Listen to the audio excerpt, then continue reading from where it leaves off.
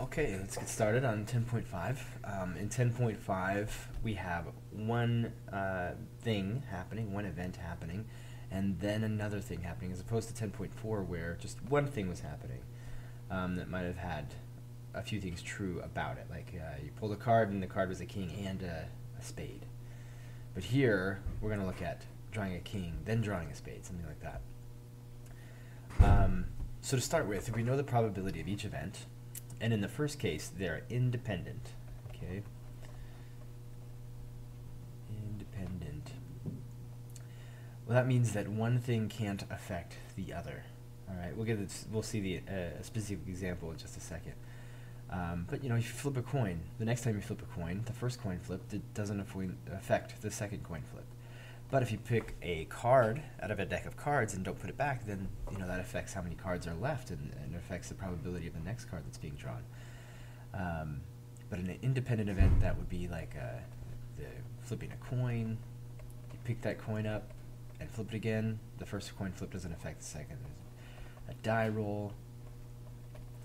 Or if you draw something like a card with replacement, like you return everything to the condition it was when you started.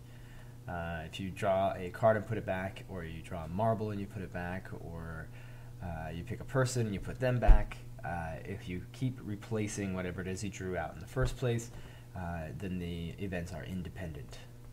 Whether or not it rains each day is independent. So independent just means that one event does not affect the other.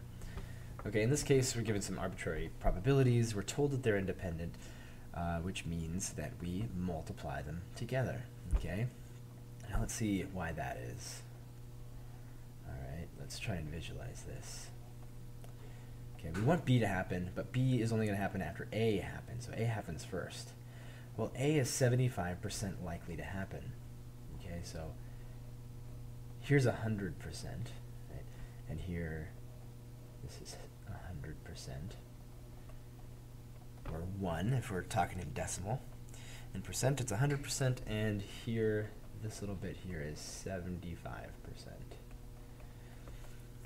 Okay, so the first thing that has to happen is A has to happen, okay?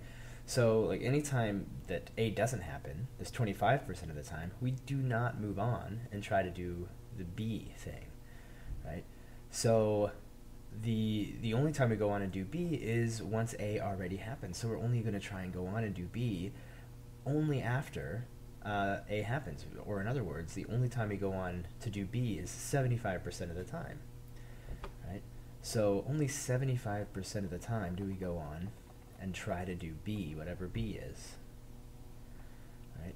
So now when we go on to do B, it's like this right here is the only space that B ever is attempted, right? So this is like the 100% of the time that we even try and do B, right? This time we're not even going to try and do B after A doesn't happen. Okay, so we're only going to try 75% of the time to go on and do B. So already we are cut down to 75% of the 100%. Okay. Now when we go on to try B, how likely is it that B will happen? Well, it's only 30% likely that it will happen. Okay, so it's only this likely that it will happen. 30% of the number of times that we try it, we only try it 75% of the time, right? So what percentage is this of the total 100%? Well, it's 30%, right? It's 30% of the 75% of the time that we even attempt it. Only 75% of the time do we go on and attempt B, and only 30% of that time will that happen. So what's 30% of 75%? Well, we find that the same way we find 30% of anything, right? If I want to know 30% of $1,000, I multiply 1,000 by 0.3. If I want to know 30% of 75%, I take 0.75 and I multiply it by 0.3. 0.75 times 0.3, 0.225. Okay, so it's 22.5% likely that A will happen and then B will happen. if we go the other way, it'll be the same thing. If we try B and then A, it'll still be the same amount likely. Because then we'll instead only try 30% of the time, right? So that's like around that much. 30% of the time. That's how often we'll go on, and so we'll try B first, right? So that's B, and then we'll go on and try A. Well, look at that. That looks like about right there, 75% of that 30%. So that's 30% of the entire 100%. So whether we do A and then B, or then B and then A, if they're independent, it doesn't matter. All right, next. So we're going to spin this wheel, and we want to get a blue, right, one of those, and then we want to get a green, one of those. Okay, so like I said in the previous question, this is an example of an independent event. If we spin this wheel and get a blue, then that does not increase or decrease the likelihood that we'll get a green next. Okay, because it doesn't change the number of greens that are possible, and it doesn't change the number of total colors that are possible. So it doesn't change the probability of the next thing happening. We can spin it 1,000 times, and every time the probability will be the same for whatever color we're talking about. So what is the probability that it's blue? Well, you can see there's 3 blues, and there are, let's see, 1, 2, 3, 4, right? That's a fourth of it. So there's 16 colors altogether. It looks like it's definitely a fourth of the wheel is 4, so 16. So there's 1, 2, 3 blues out of 16, okay? And they're independent, so 3/16 of the time we will continue and spin a second time. Right? That means that 13 out of 16 times we are not going to try to go on and get a green, right? So it's very unlikely that it's quite unlikely that we'll go on and even try to get a green, right? So we are here, and only maybe about this much, about 3/16 of the time will we even go on and try to get a green. And how often out of that little piece of the time will we get a green? Well, we will only get a green 4/16 of the times that we try to get green, and we're only going to try to get green 3/16 of the time, so it's 4/16, or a quarter, of that amount of time. So what is this tiny, tiny piece? Well, that is 4/16 of 3/16. How do we find 4/16 of 3/16? Well, we just multiply the two together. We multiply 3/16 by 4/16. Let's see, 4 and 16, that's a 4 and a 1. Nothing else is going to simplify here. We're going to get 3 out of 64. That's how likely it is that we'll get a blue, and then go on and try and get a green, and then actually get that green. So we'll try 3/16 of the time to get a green, and then 4/16 of that 3/16 of the time we'll actually get a green on our second spin. So total 3/64 of the time we will get a blue and then a green. Okay, let's try and get 3 in a row. So first we're going to try and get a blue. Hold on. This blue. Try and get a blue. Okay, this represents all the colors that are possible. We're going to try and get a blue. That's 3/16 of the time. So that is going to be a little less than a fourth of the time. So we're going to try to get a blue. So let's say we get a blue, that's going to happen 3/16 of the time. Then we're going to try and get a red after that, after we get a blue, which is only 3/16 of the time. Then we're going to go on and try and get that red, which is the likelihood of 5/16. Okay, so we go on and try to get that red. That's going to happen out of that 3/16. It's going to happen 5/16 of the time, so a little bit more than a quarter of that time. Right, so then we try and get a red after we get a blue. After that, we're going to try and get a green. Okay, and we're only going to try for that third spin to get a green. We're only going to try that after we've already gotten a blue, which will happen 3/16 of the time, and then a red, which is going to happen 5/16 of 3/16 of the time, and then we're going to try and get a green. A green's going to happen 4/16 of the time. That's way down here. That's barely even visible. This tiny little guy right here, right? So this little sliver, right, of this whole big thing is how often we're going to get a blue, then a red, and then a green. It's going to be 5/16 of 3/16 of the time we're going to get a red after we get a blue. And then just 4/16 of 5/16 of 3/16 of the time we're going to get a green on that third spin. So it all comes out to be, let's see, so these are going to cancel. It's going to be a 4, that's going to be a 1. Nothing else is going to cancel. So we're going to get 15 out of, I'm not going to try and do that in my head for you. So 16 times 16 times 4, 1,024. So 15 1,024ths of the time, we're going to get a combination of a blue, then a red, then a green. So very unlikely that that'll happen. So we'll be spinning a lot of times before we ever get that specific sequence of 3 colors. Okay, so now we get into conditional probabilities, which are not independent. We could call them dependent probabilities. That means that there's some kind of a condition for the probability of the second event happening. So like you pick a card, you don't put it back, and you pick a second card. Well, that first card being gone is going to affect the probability of the second card, how likely it is that that second card will be a king or a spade or whatever. Okay, so again, they give us some kind of arbitrary probabilities. We still multiply them together, because if we know how likely it is that B will happen, given that A has already happened, then it's the same as before. It's the same as the the independent probabilities. This will happen 0.3, 30%, of the time. This will happen 80% of the time when A has already happened.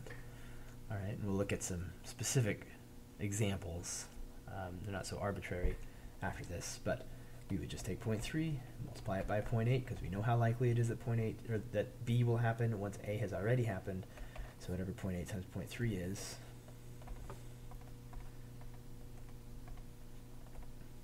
.24.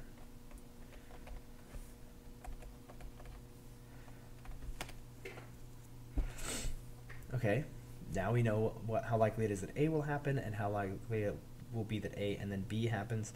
So we know that 0.8 times the probability of B given A is going to come out to be 0.32, so we just divide by 0.8 on both sides.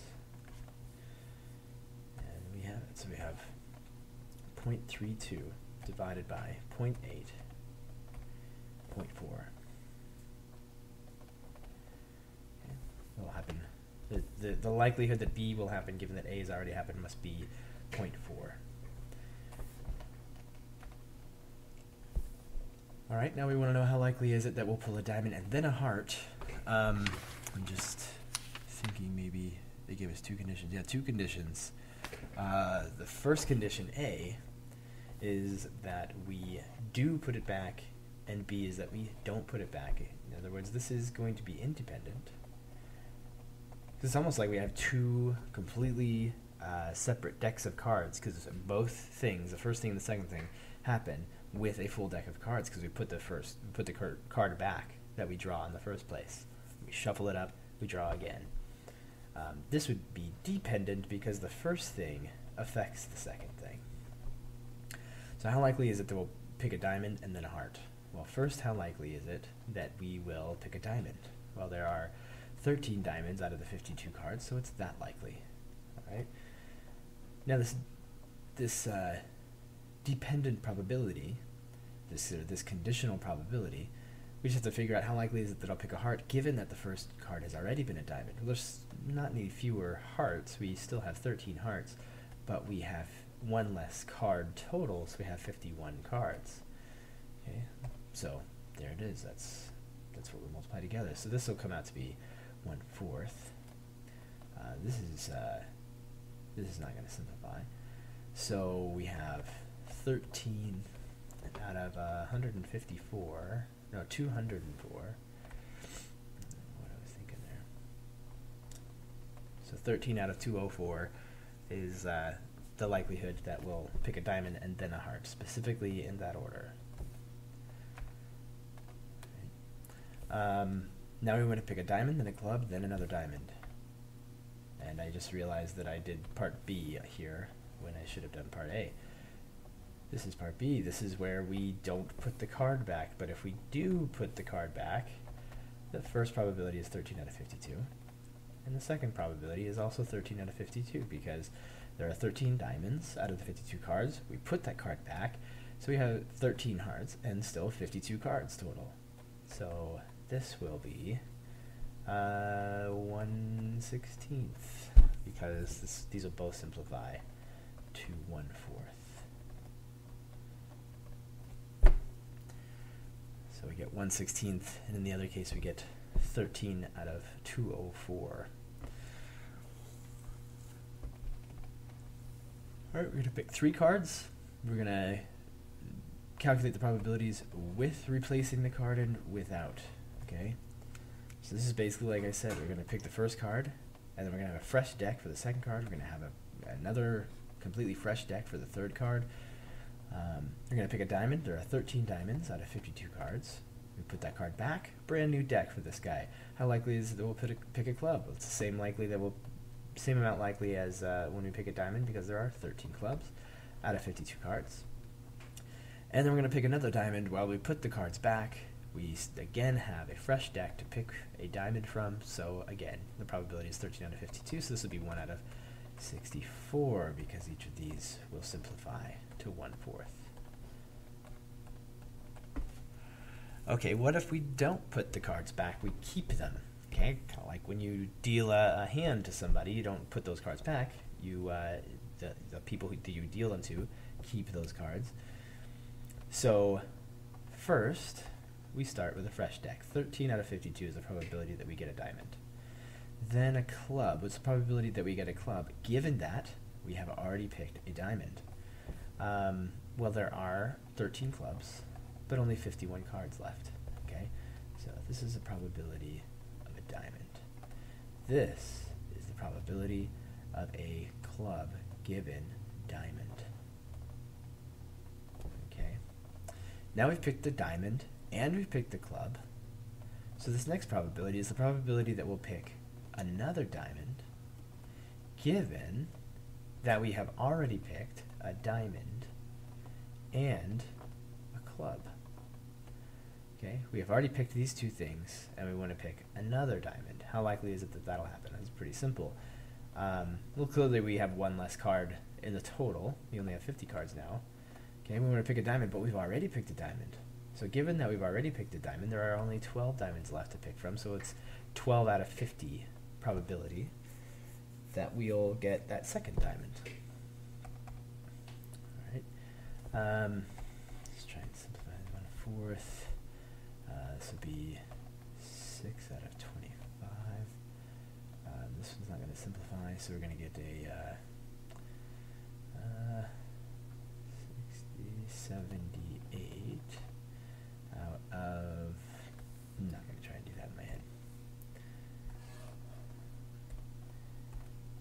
4 times 51 times 25, 5100. You might as well test or double check 6 times 13. I don't know why we wouldn't do that. 78. So 5100. Oh, something didn't simplify. Oh, we could have simplified this 4 and this 6. This could have been a 3 and this a 2. Okay. So anyway, this would be 39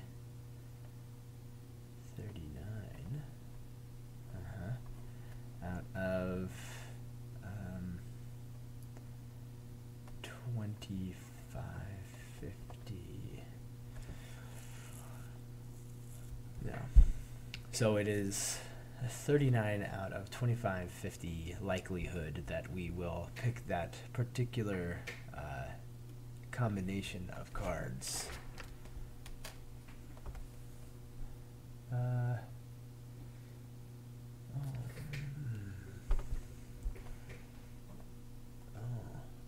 guess we could simplify this even more and cancel out a 3 from both of these. What's 39 divided by 3? It's 13. 2550 is 850, so I could simplify it even more. I could have simplified this 3 and this 51. 1 and what's 51 divided by 3? Did a bad job simplifying at the beginning, so we could have done it that way rather than having to simplify it again and again. Alright, so now we get into something that would really be helped out by using a probability tree. So in one scenario, something's this likely to happen. In another scenario, that same thing is a different likelihood to happen. So how do we manage all of this? Let's read this. I didn't type this up very well, so it should say, on a day with fair weather, the Calamari, a football team, have 76% chance of winning. On a rainy day, it's harder to win in the rain, they have a 33% chance of winning. Given that there's a 25% chance of rain tomorrow, how likely is it that they'll win tomorrow's game? So we don't know yet if it's going to rain. If it is currently raining and they're about to play, we know that they have a 33% chance of winning. So if somebody were taking bets on that, they would say, well, they're only 33% likely to win, so they'll give you a little bit better odds and they'll pay you a little bit more money if you bet on the Calamari because they're not very likely to win. But we don't know yet if it's going to rain or if it isn't. So in one case, they're very likely to win. In another case, they're not likely to win. So overall, how likely are they to win without knowing whether it's going to rain? So first, we start with the first part. What's the first thing that has to happen? Well, it either has to rain or it has to not rain, right? It's going to rain or not rain. Well, how likely is it that it will rain? It's 25% likely that it will rain. So it means just 75% likely that it will not rain. Okay, given that it rains, how likely is it that they will win? Well, if it rains, they're 33% likely to win, which means they are 66% likely, 67% likely not to win or to lose. Okay. What if it doesn't rain? If it does not rain, how likely are they to win? Well, they're 76% likely to win. How likely is it that they'll lose? Well, there'll be 24% chance of losing on a clear day. Okay? Well, one of these things has to happen. Either it rains and they win, or it rains and they lose, or it doesn't rain and they win, or it doesn't rain and they lose. Those are the only possibilities in the entire universe, barring some kind of, in the middle of the game, the universe produces a black hole which sucks the stadium into it, or something that not very likely. So we're going to accept these as the only possibilities. Rain and win, rain and lose, not rain and win, not rain and lose. All right. So all of these should add up to 100%. Okay. Well, how likely is it that it will rain and that they'll win? Given that 25% chance of it raining has happened, how likely is it that that scenario will come out, will play out? Well, it will be 25% likely that it will rain, okay, and then 25% of the time they'll go on to, let's say, 25% of the time they'll go on to try and play and win. They'll be 33% likely to win when it rains. And it's only 25% likely that it will even rain. So it's 0.25 times 0.33 that this scenario will happen. Okay? So it's only 25% likely it'll rain, and it's 67% likely that they will lose on that, in that condition. So it's 0.25 times 0.67 that it will rain and that they'll lose. Okay, so let's look at what those come out to be. 0.25 times 0.33, 0.0825. It's really not likely that this is going to happen, because it's not very likely that they will rain, and if it rains, it's not very likely that they'll win. So it's very small. It's 8.25% chance. What about this other guy? 0.25. It's not very likely that it'll rain, but if it rains, it's pretty likely that they'll lose. Okay, so that'll happen almost twice as much, right? So 0.1675, a 16% chance, almost 17% chance that they'll lose on a rainy day. It will rain and that they'll lose. Okay. Now let's see. What if it rains? Well, or what if it doesn't rain? It's pretty likely not to rain, and they're pretty likely to win when it doesn't rain. This is probably like the most likely scenario overall. But let's see how likely that is. It's 0.75%, 0.75 chance that it will rain, and then if it does rain, it's 0.76 chance that they will win. So yeah, this is going to be, I guess I should make room here. This is 57% likely, so it's pretty darn likely. This is 0.7 times 0.75 times 0.76. But it could also not rain and they could lose, but it's not very likely that they will lose. So it'll be 0.75 times 0.24. 0.75 times 0.24. So 0.18. Okay. So it's more likely that it'll rain and they'll lose than it will. That it won't rain and they'll lose than it is if it rains and that they will lose. It's 18% likely that that what will happen tomorrow is that it will not rain and they'll lose. So it's 2% more likely that that'll happen than it rains and they lose. But anyway, this, and this are all the possibilities. So all of that should add up to everything, to 1.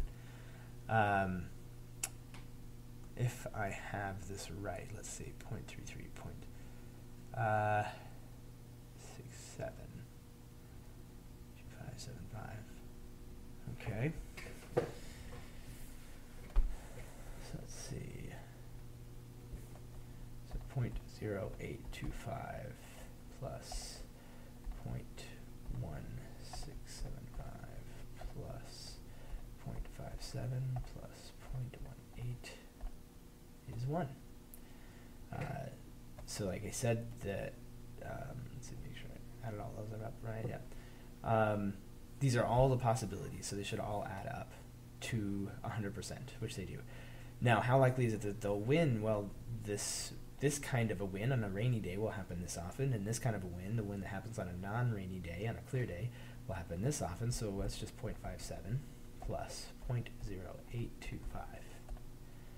So they have a 65.25 chance, 65.25% chance that they'll win.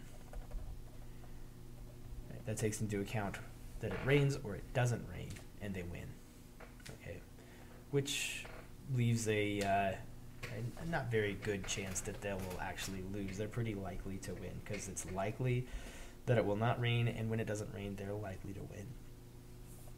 Now, if we switched it around and we made it more likely that it would rain than not rain, now we start to tip the scales towards them losing because they're not very good in the rain.